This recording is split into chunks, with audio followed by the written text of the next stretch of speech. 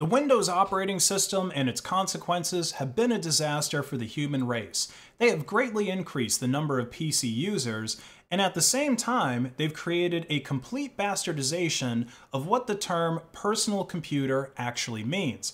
Because with Windows, Microsoft is the one who ultimately decides how you use your PC, so there's nothing truly personal about a Windows machine. Now, there have been attempts over the years to recreate the Windows experience that's so familiar to people on a more freedom-respecting OS like a Linux desktop. And to this day, I think that Linux Mint does the best job at accomplishing this. But there's a new distro on the block that wants to try and take that throne called Wubuntu.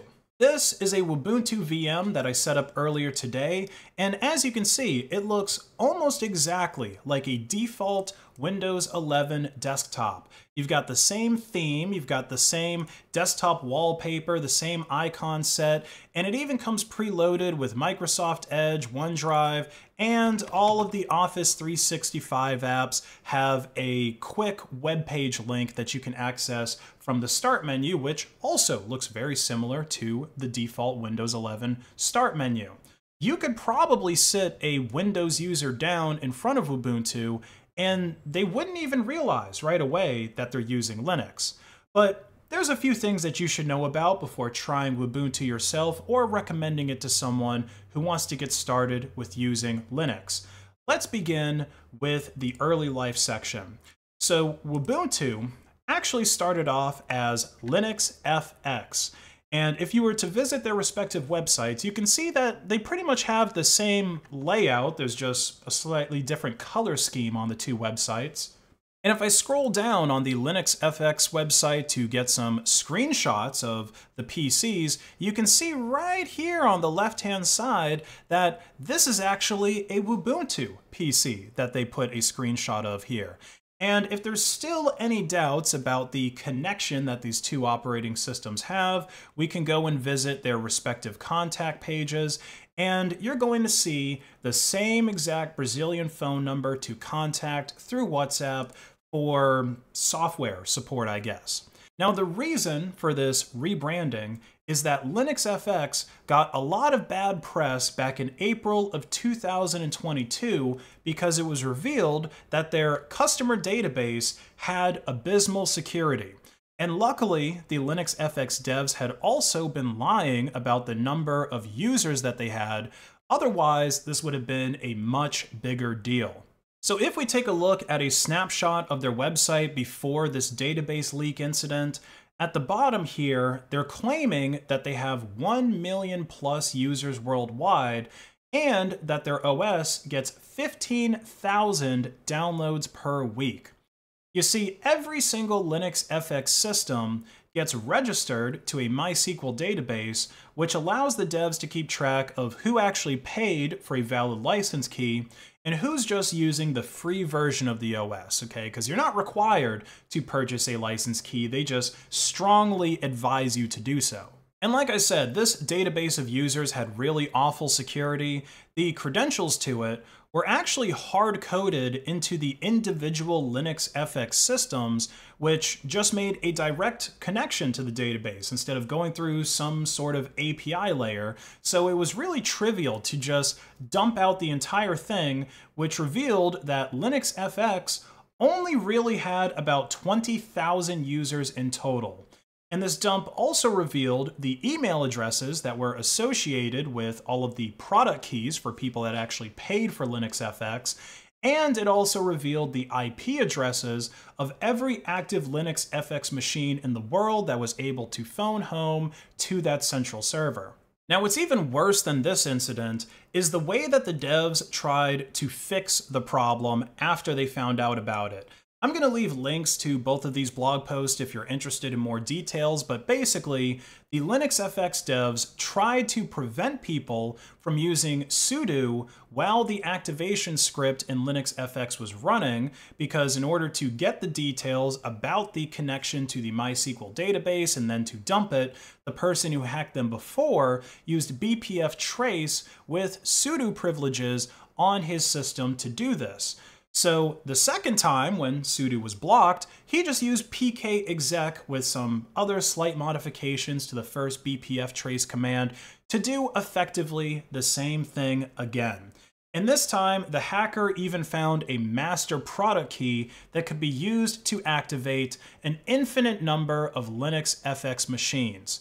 Now, the LinuxFX devs also decided that instead of hard coding the database credentials into the OS itself, they would store them in plain text on one of their web servers and have the activation program use curl to get those credentials to access the database when necessary. So again, huge security facepalm, but you know, maybe a long-time Windows user that's looking for some salvation on another OS isn't going to care so much about security, because after all, they've been using Windows all this time, and I'm sure that they can forgive the spyware because again, they're using Windows. So maybe they'll go on and use an OS that's made by some guy in Brazil, and maybe they'll even pay him for a license key so that they can support the development of their new OS. But if that actually happened en masse, Wubuntu would end up suffering from its own success because they're probably violating a number of copyright trademarks. The Microsoft one is probably the most obvious since, well, they're targeting Windows users, or more specifically, they're targeting Windows users that are probably interested in Linux. But unlike the Linux Mint developers, these guys just straight up ripped off visual assets from Microsoft, stuck it in their own OS, and now they're trying to sell it. Now, technically, the Wubuntu devs word the purchasing of a product key as a donation. So maybe they're able to get away with that. I'm not really a legalese expert, but Wubuntu also makes the mistake of distributing proprietary software with the distro. So if we go back to my Wubuntu VM, you can of course see that Microsoft Edge is installed. And if we go into all apps, we've got some other things like Google Chrome. And all the way down here, we've got Steam that's installed as well. And I didn't install any of these manually after the fact. I just went through the installation steps for Wubuntu, and all of these were present on my desktop. Now, of course, all of these can be installed on any Linux desktop, but typically they have to be manually put on there by the end user. Because if the distro maintainer were to ship the ISO with this software preloaded, then they would be violating the rule that's in the end user license agreement that virtually all proprietary software has, which says you're not allowed to redistribute this program without express permission from Google, Valve, Microsoft, etc. So I think that the big boys could very easily bring crushing lawsuits against this company or whoever is responsible for developing Wubuntu, but it doesn't end there. They're also probably violating Canonical's copyright over Ubuntu as well. If we take a look at the intellectual property rights policy on Ubuntu's website, we can scroll down to section 4, and they tell us quite plainly that you will require Canonical's permission to use any mark ending with the letters Ubuntu or Buntu, which is sufficiently similar to the trademarks or any other confusingly similar mark, and any trademark in a domain name or URL for merchandising purposes. Ubuntu literally sounds like it should belong among the official forks that Canonical also has trademark over, like Kubuntu or Xubuntu. Now, I did notice in the news section of Wubuntu.org that the latest version of this OS is codenamed WinX. So maybe they are aware of the trademark issues with Canonical and they're trying to get away from that. But there's still nothing on this website that just plainly states that they're not affiliated with Microsoft or Canonical, which I think would be a really smart thing to include just in the footer of your site, or maybe even just on the About section of your site, in order to avoid all those trademark issues that I mentioned. Okay, so copyright violations aside and bad security rep aside, how does Wubuntu actually function as a Windows-like Linux distro? Well, I gotta be honest, from the little bit of testing I've done, it's actually pretty good. So Ubuntu basically bundles a lot of different projects into one system. Again, probably without getting official permission from the actual developers of these projects, but that's besides the point, clearly. So this entire Windows 11 theme, along with the icons and the fonts and the way that the Dolphin file manager is set up, all of that is actually available in the KDE store as a separate project. And you can also acquire it on GitHub. It's called Win 11 OS KDE. And as you can see here, it basically just rices your KDE for you so that it looks more like Windows 11. So that's what Wubuntu is using to pretty much get that look and feel of Windows 11. Of course, all of the applications that we talked about earlier, these can all be installed on a Windows OS, or on a Linux OS rather. All these Microsoft OneNote and Excel, all of these that say online basically are, like they said, they're online. If you click on them to open it, it just takes you to Microsoft's website to log into Office 365. So there's really nothing special there. Same deal with Copilot. Here it is down here. So, you know, Copilot ships with this, which you're like, oh my God, how did they get that to work? But it's not the same as the Copilot on Windows. This is basically just a headless browser window. So again, they're just using Copilot on the internet, and this can be done on any Linux OS. Now, at first when I was using Wubuntu, I actually thought that this OneDrive integration was something unique to them, because I've used a number of Windows-like Linux OSs before, and I've never seen a OneDrive integration. But this actually did not come from the Wubuntu devs either. This is another separate project, OneDrive client for Linux, that is available on any Linux operating system, and it can be acquired from GitHub. So the only thing that I have found on Wubuntu that's actually unique to the devs is this thing called Power Tools. So you see we have this thing, and they actually call it the WinX Power Tools register here. This is another thing too that you're going to see all throughout Wubuntu or WinX, whatever they're calling it, is there's all of these rebrandings that they do, but they only do kind of a half-assed job of it, right? Like certain areas are going to call it Wubuntu, others are going to call it WinX. Same thing with the Power Tools. Like some of them call it Power Tools, but also some dialogues call it Power Toys. Really makes it confusing for the end user. So that's definitely a big gripe that I have, besides the security issues and the trademark issues, is that they don't consistently call things by a universal name.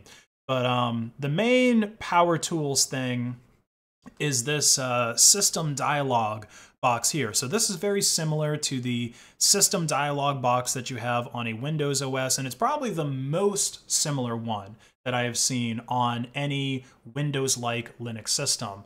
And this is also what you apparently pay the registration key for. Like if I go back into this WinX Power Tools registration, this is what you pay for. And I guess it gives you better support over these programs specifically. I don't think it gives you any support over like OneDrive, or obviously not Microsoft Edge or the theme, because all of that is made by different developers. So I guess this is what you're paying the $35 for, which doesn't really seem worth it to me. And also with the database issues that they had in the past, I would be really hesitant to pay them any money and give them my email address, which is how they send you the product key, because again, there's a chance that that could get leaked in another database breach. Although they have made an update to how the database is accessed. It actually goes through an API layer now. So it is a whole lot more secure, okay? I will give them credit for that. But if I had to give you my honest opinion of whether or not you should use this, I really think that people would be better off just using Kubuntu, right? So that's an official Ubuntu derivative that uses the KDE desktop environment, which is really what we're using here. And then, like I showed you, you can just rice KDE to make it look like Windows 11, and you don't even have to do that manually. There's literally an automated installer for that. You can put in the icon pack and everything like that to make it look like Windows 11. And then you can very easily create shortcuts to these Office Online apps. You can manually install Microsoft Edge if you want to do that. You can manually install Google Chrome. You can manually install Steam.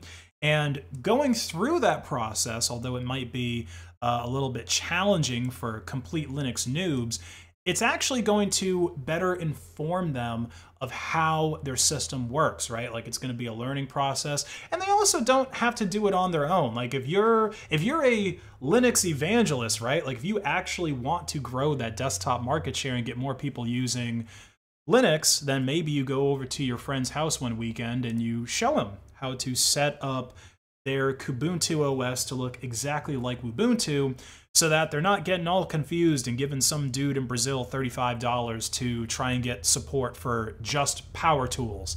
And I don't even know if you really get support for just power tools. Like, they word it as a donation, so maybe it literally is just that, a donation to help them with developing this OS some more. And truth be told, trying to make Linux look more like Windows is kind of a cliche, because once you've been using Linux for a while, you're probably going to end up moving towards a workflow that is drastically different than any version of Windows ever, and basically optimizing your workflow for whatever work you're actually doing on your computer. So I think that's going to ultimately be the best way to go if you decide to take the plunge into using Linux. If you enjoyed this video, please like and share it to hack the algorithm, and buy some merch from my online store, based.win. 10% store-wide discount for paying in Monero XMR. Have a great rest of your day.